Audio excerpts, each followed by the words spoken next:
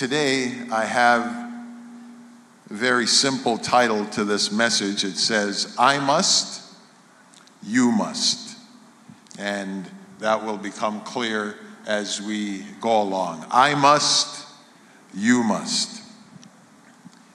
Now, there are a lot of responsibilities we have in life, things we must do to take care of ourselves and those around us. And these responsibilities start at a very young age. You might remember the first time your mom told you to put the candy down and eat your vegetables. Anybody remember that?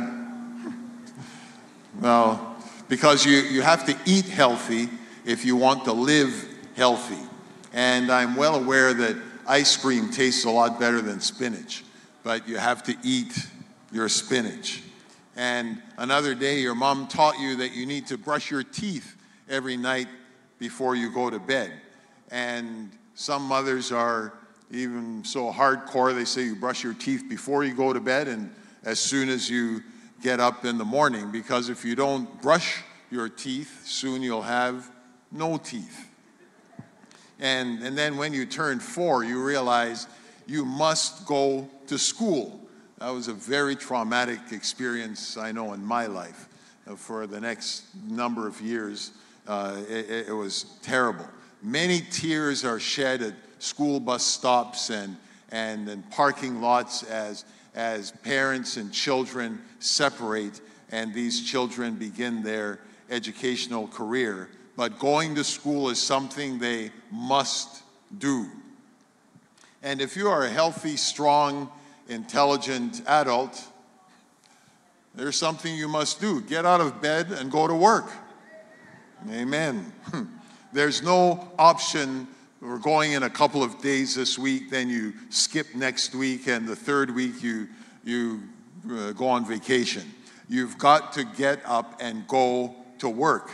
And if you don't work, you'll starve. The Bible tells you if a man doesn't work, he shouldn't eat. So there are a lot of things we've found out that we must do. And when we look at the life of Jesus, we see that he was in the same situation that we are. The Bible tells us of a time when he was 12 years old. He went with his family up to the temple for the feast of Passover. And when all the festivities were over, they headed back home, and Jesus' parents just assumed he was somewhere in the crowd with the rest of their relatives. But after a day's walk, they realized he was nowhere to be found. So they went back to Jerusalem, and 2 days after that, they found him in the temple, sitting there talking with the Torah teachers, having this big, intense conversation. So, as you would expect, his mom said, "Son, why have you done this to us? Look, your father and I have sought you anxiously." And then for the first time in Scripture, we hear Jesus speak, and this is what he said. "Why did you seek me? Did you not know that I must be about my Father's business?" As far as Jesus was concerned, even at this young age, there was something far more important than heading back home with his family after the big feast. Where did he sleep in those nights he was there alone? We don't know. Who fed him? How did he sustain himself? We don't know. But one thing we do know, he said, "I must be about my Father's business." And this wasn't the last time Jesus used the phrase, "I must." In Luke chapter 4, now he was fully 30 years old and had been just baptized by his cousin, John the Baptist. And the power of the Spirit descended on him in the form of a dove, and he began traveling around Israel, telling people about the kingdom of God that he had come to establish. First, he went to his hometown of Nazareth, and then he went to Capernaum, and he was very, very well received in Capernaum. And the people tried to keep him there, to keep him from going to minister anywhere else. But Jesus said, "I must preach the kingdom of God to the other cities also, because for this purpose I have been sent. Another I must statement, another statement of purpose. I must preach the kingdom of God. But it didn't end there. On another occasion, Jesus went again to the temple in Jerusalem for another feast, the Feast of Tabernacles. This is in John chapter 7. And as you remember him talking to the teachers back when he was 12, now he was the one doing the teaching as he had entered fully into his messianic ministry. And so things were going fine, but it all came to a crashing halt when he identified himself as the everlasting God, when he made the statement, before Abraham was, I am. And the righteous Jews picked up stones immediately to stone him to death for blasphemy. They said, he can't live. This is a man making himself God. Then Jesus did one of the coolest things you can ever imagine. Luke 8:59 says Jesus hid himself and went out of the temple, going through the midst of them, and so passed by. This was his invisible man routine. Love to see that. Well, I guess I wouldn't if he was invisible. As soon as he escaped, he saw a blind beggar at the side of the road, and he stopped to heal him and restore his sight. And at that time, you would think he'd be moving as fast as he could away from the temple.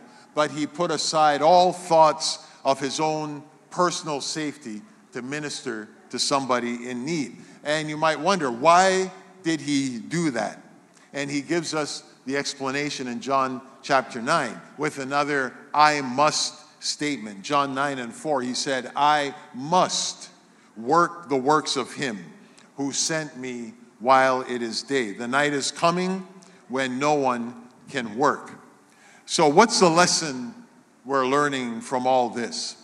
And it says, don't ever ignore the will of God or lay aside doing the work of God for any purpose of pleasure or convenience, or even, as Jesus did in this case, personal safety. When we have a clear view of God's will for our lives, we have to go forward and fulfill it. Jesus' actions in the temple show us that, and outside the temple with this blind man. And so he said, I must do my Father's will. I think we can add a little phrase to that, is we must go forward and fulfill his will no matter what. And as we look further into Jesus' life, we see that's really the way he lived. He resolved to fulfill God's will in his life at all times, no matter what. And so we'll move on to the most important example of how this played out in the life of Jesus. And Mark chapter 8 tells us about a little informal Q&A, question and answer session Jesus had with his disciples in Caesarea Philippi. And he asked them, what are people saying about me? Who do they say that I am? And Peter, who was the unofficial spokesman for the group, spoke up and said, you are the Christ, the Son of the living God. You are the Messiah. You are the deliverer of Israel. He got the picture. This was a divine revelation to Peter. And he suddenly understood the power, the position, and the majesty that Jesus had. And here's what happened next. Mark 8:31, Jesus began to teach them that the Son of Man must suffer many things and be rejected by the elders and chief priests and scribes and be killed, and after 3 days rise again. He spoke this word openly. He spoke it plainly to them. Then Peter took him aside and began to rebuke him. But when he had turned around and looked at his disciples, he rebuked Peter, saying, get behind me, Satan, for you are not mindful of the things of God, but the things of men. Now, Jesus didn't speak about his coronation as King of Israel, or crowds bowing down at his feet, or the armies of their oppressors being struck down just by the word of his mouth, although all of these things will come to pass. But as we celebrate at Easter every year, this glorification could only come after his suffering. I must go and suffer. I must be rejected. I must be killed. And I must rise again. And so you don't want to miss this part. After receiving this incredible revelation from God, and then after receiving this chilling prophecy from Jesus, Peter took it upon himself to straighten Jesus out. And so, to put my own words in Peter's mouth, he said, Jesus, in case you've forgotten so fast, I am the one who just got this big revelation from God, and I am telling you, you forget about all this pain and suffering stuff. It's not happening. Then Jesus turned the rebuke right back in Peter's face and said, get thee behind me, Peter. No, that's not what he said. He said, get thee behind me, Satan. The fact is, when God speaks, we need to know there's somebody else listening in to everything that God is saying. And he is there to deceive, to disturb, to disrupt, and to destroy everything God wants to do in your life. I hope we all know that. He is our worst enemy. He's called Satan, Lucifer, or simply the devil. He came full force against Jesus, just as he comes full force against us. And so in this case, he put his words in Peter's mouth and no, Jesus, this isn't happening. You're not going to suffer. You're not going to die. And now, sometimes we really face opposition to what God is trying to do in us. Of course, the main opposition is our own disobedience, our own fear, our own laziness, our own lack of faith. Somebody said amen. And somebody said ouch. We are often our own worst enemy. And sometimes it's the devil. And we have to be vigilant and to recognize the source of the opposition that's coming against us. And if it's Satan, we need to rebuke him just as Jesus did every time he rears his lying, rebellious head. Settle it in our hearts. We are going to serve God whatever it costs. Now that's an easy statement to say. That's an easy statement to say. And when I say it, I am convicted myself, because I have not always done everything that God told me to do because it was too hard. But I hope we can settle it in our hearts, Brother Anurag, like your grandmother was saying. When we say, I surrender all, I told you his grandmother wouldn't let them sing that song. She said, you're lying. Because if you say, I surrender all, that means I surrender all. But let's pray that God will give us the grace and the strength to obey and to do what he tells us we need to do. Now, up to this point, we've heard Jesus say, I must be about my Father's business. I must preach the gospel of the kingdom. I must work the works of him who sent me while it's day. I must suffer and be rejected and killed, and I must rise again the third day. And so with all that in mind, we now come to the most crucial part of what I want to share with you today. Jesus didn't just make a bunch of I must statements regarding himself. He also turned his attention to us and issued a "you must" statement that we need to discuss right now. Now, what did he say we must do? Some of you already know the answer to the question. John 3, the second half of verse 7. You must be born again. You must be born again. Now, if you haven't read much of God's words in the past, this may sound a little strange to you, just as it did to the man Jesus said it to. Now, this man, Nicodemus, was a very religious man, a prominent teacher in Israel, a ruler of the Jewish people, sitting on the highest governing council with all the chief priests and elders.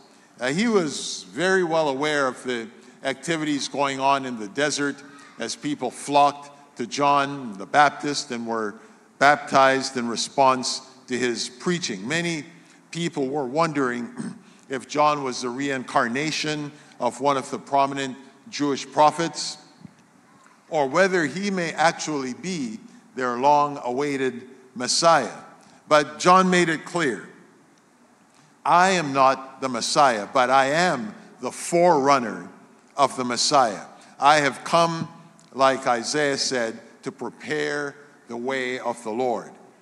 And then the next day, John saw Jesus coming toward him and said, Behold, the Lamb of God, who takes away the sin of the world. This is he of whom I said, After me comes a man who is preferred before me, for he was before me. I did not know him, but that he should be revealed to Israel. Therefore I came baptizing with water. And this news got back to Jerusalem, and after Jesus was baptized by John and tempted by Satan in the desert, he came to Nazareth and Capernaum, as I mentioned, to begin his ministry, preaching about the kingdom of God, doing incredible miracles. And Nicodemus was very intrigued by all of this, and he was anxious to meet Jesus if he could. And so here's what happened. Nicodemus, came to Jesus by night and said to him, Rabbi, we know that you are a teacher come from God, for no one can do these signs that you do unless God is with him. Jesus answered and said to him, Most assuredly I say to you, unless one is born again, he cannot see the kingdom of God. Nicodemus said to him, How can a man be born when he is old? Can he enter a second time into his mother's womb and be born?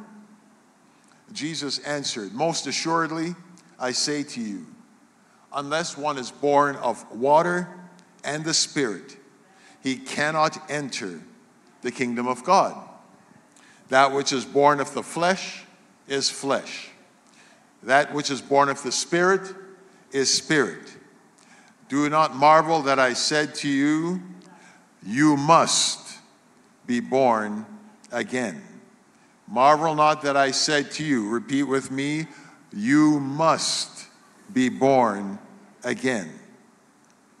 Now, Jesus didn't even bother to acknowledge the truth of what Nicodemus had been saying about him. He went right to the core of the message he had come to bring to the world. You must be born again. Now, he said this to a very religious man, a teacher and worshiper according to the law of Moses.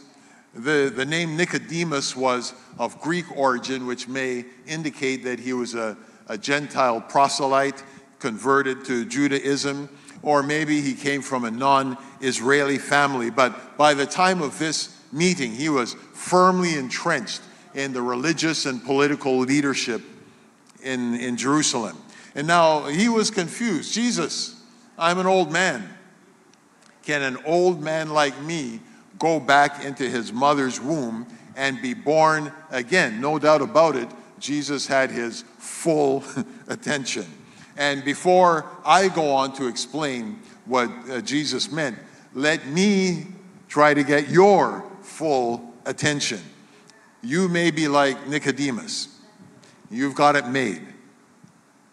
You strong religious observances, political power, the high status in society, great intellectual skills, financial security. And I mean, you may be here in the building with us today. You may be online. You just happen to be surfing the web and just came across our live stream. So you're the one that I'm reaching out to today. Sometimes we think about all the people who are hard done by and have nothing and, oh, I need Jesus. But everybody needs Jesus. If you're at the top of the hill or the lowest valley, we need Jesus. So beyond all the good things you've worked so hard to achieve and beyond the social status that you enjoy, you're very curious about this man called Jesus.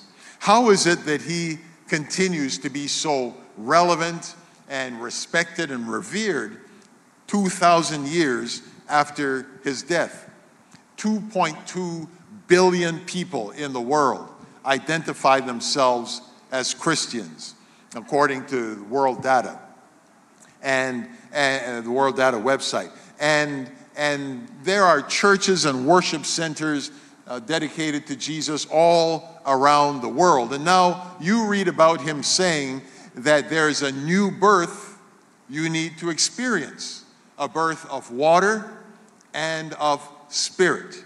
It's very interesting. Now, 3 or 4 years after Jesus and Nicodemus met, Peter, who we mentioned earlier, gave a similar speech to thousands of people in Jerusalem who had come to celebrate the Feast of Pentecost. And this was about 7 weeks after Jesus had been crucified. And Peter was making it clear that everybody involved in killing Jesus and supporting his death had committed a heinous crime. He also informed them that Jesus hadn't stayed dead, but had been raised back to life after 3 days by the power of God. So you can imagine what these people were thinking. If Jesus has come back, we're in big trouble. Now he'll be coming after us. So in Acts 2:37, when they heard this, they were cut to the heart and said to Peter and the rest of the apostles, "Men and brethren, what shall we do?" And please take note, they didn't say, "What shall we do to be saved?" That was the Philippian jailer. These people, I believe, were just saying, what do we do now? We crucified Jesus and he's come back and we're in trouble. What shall we do? Then Peter said to them, "Repent." That simply means change your mind, turn from what you were doing. You thought Jesus was just a troublemaker, a rebel, someone who is going to mess up your political situation in Jerusalem. Repentance simply means a change of heart, a change of mind. Now you recognize Jesus not as a troublemaker coming to mess up your life, but as the Savior who will give you eternal life and deliver you from sin. So that's repentance. And so he said, "Repent and let every one of you be baptized in the name of Jesus Christ for the remission or the payment or the forgiveness of sins. And you shall receive the gift of the Holy Spirit. For the promise is to you and to your children and to all who are afar off, as many as the Lord our God will call." This is the birth of water and spirit that Jesus was telling Nicodemus about. Now, to be totally honest with you, every sin we have ever committed is known and noted by God. And sin leads to eternal separation of us and banishment from the presence of God. Instead of everlasting life with Christ, where there's love, joy and peace abounding, there is an awful option of death in the kingdom of Satan, where hate, hopelessness, violence, and loneliness abound. And this isn't just some theoretical statement. Even as we speak, the effects of these evils are on full display in our city. Even though Toronto is considered to be one of the best cities in the world to live, mental illness is rampant. Loneliness and depression are present in every level of society. In 2019, I was just looking at some StatsCan numbers. Of all the teenagers who died in 2019, 30% died by their own hand, died by suicide. That's shocking. And this in a country that is always ranked somewhere in the top 10 of best countries to live. And some people have even died by stabbing or by burning on our public transit system. So when I talk about this hate and violence and all this that comes from being a part of Satan's kingdom, we are just getting a little glimpse, a little window in our city of what that would look like. Can you imagine what life would be like without the presence and Spirit of God in this place, and Satan having full reign to do whatever he wants to do? So again, I'm not talking about some fancy theory that has no basis in reality. We are seeing it in our own city, the impact and power that sin has in the lives of people. And so, as Jesus told Nicodemus, as Peter told the crowd in Jerusalem, I'm telling you the same thing today. You must be born again. You must be born again of water and of spirit, so that God can recreate you in his image and likeness. That's the only way to enter into his eternal kingdom. If you ask the Lord to forgive the sins you've committed, he'll do it. That's why he was crucified. His death was to make full payment for all the sins you have ever committed or will ever commit. And so, as we're coming to a close, what I'm about to suggest may seem like a very simple, even childlike activity to you, but I'd like to lead you in a prayer of repentance, just as I used to lead my children in prayer when they were young. Now, you can feel free to repeat the exact words that I say, or you can just wait till I get to the end of a sentence and say amen, which is a sign of acknowledgement and agreement. It means so be it.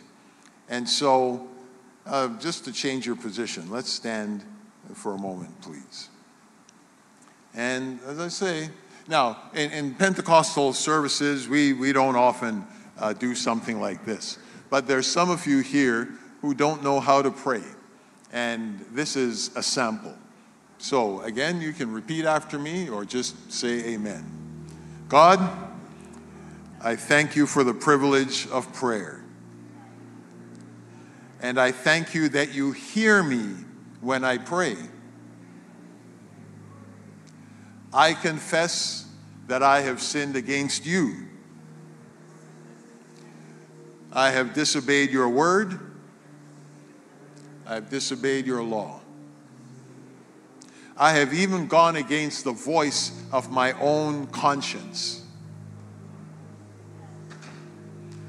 So I am well aware that I have done wrong. I am well aware that I should receive your judgment on my sin. And your judgment is eternal separation from you.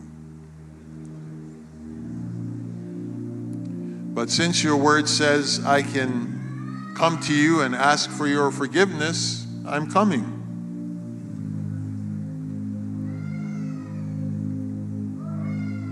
I come in faith that you will forgive me. I come in faith that you will change me from the inside. Please forgive every sin that I am confessing to you now.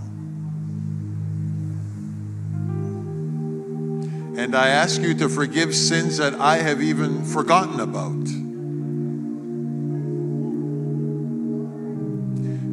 And I thank you, Lord Jesus, for your forgiveness. I'm asking you to fill me with your Holy Spirit so that I'll have the strength to live the life you want me to live. And I ask these blessings in Jesus' name.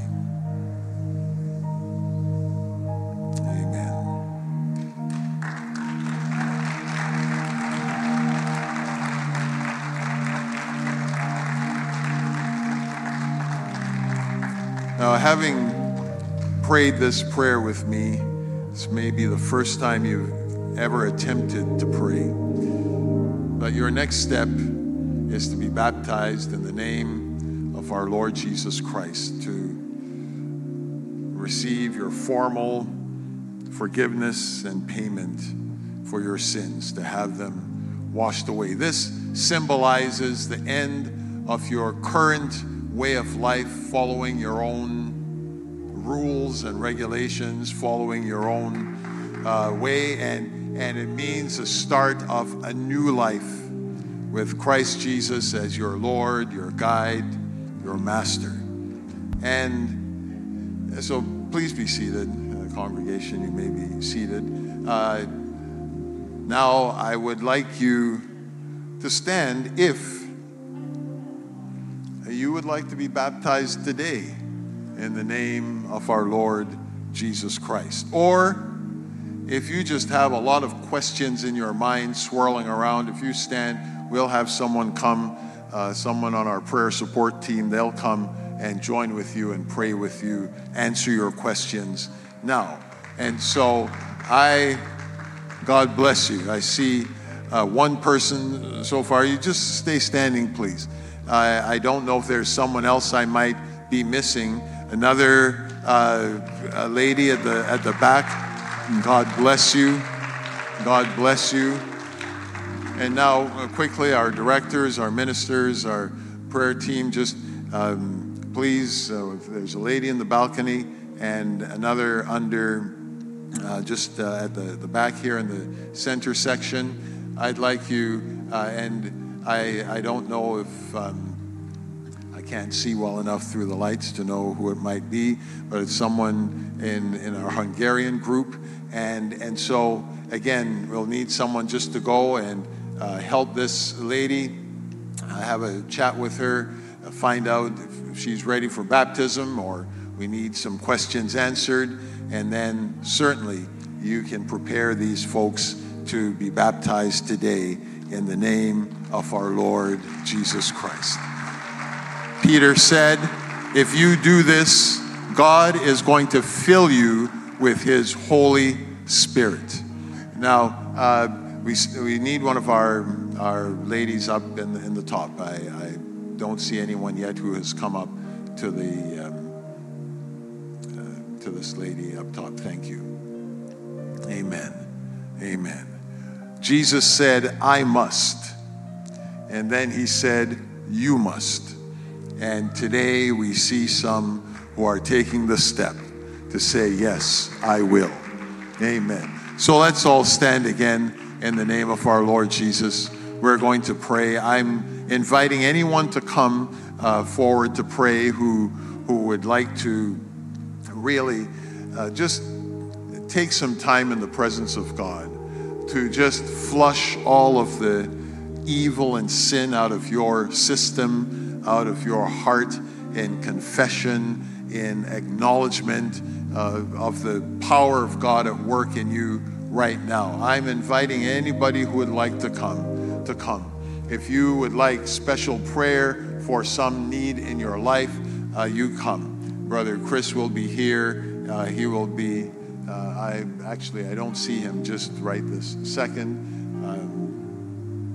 Where is he? Yes, if you come, whoever is going to be doing baptisms today, if you can just get ready.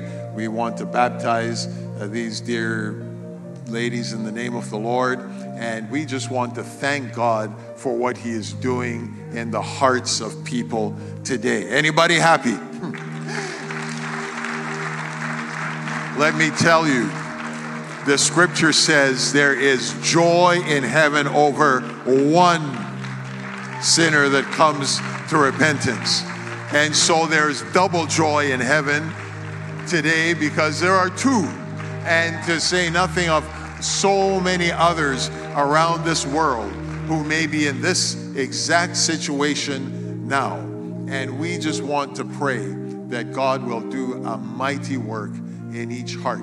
I know our broadcast has ended just now, but for those who, or at least my screen is gone, if we're still online, certainly if you were watching online and God did something in your heart and you want to take the step to completely repent of your sins, turn to God, be baptized in his name, receive his spirit, we will gladly, if you're not in the Toronto area, we will gladly put you in touch with someone near you who will be able to help you in this regard. And so God be with you. We're just going to pray. And I will ask Sister Cheyenne just to come and lead us in worship for a few more moments. But you come. If you need special prayer, if you'd just like to come and spend some time talking to God, please do so at this time. In Jesus' name.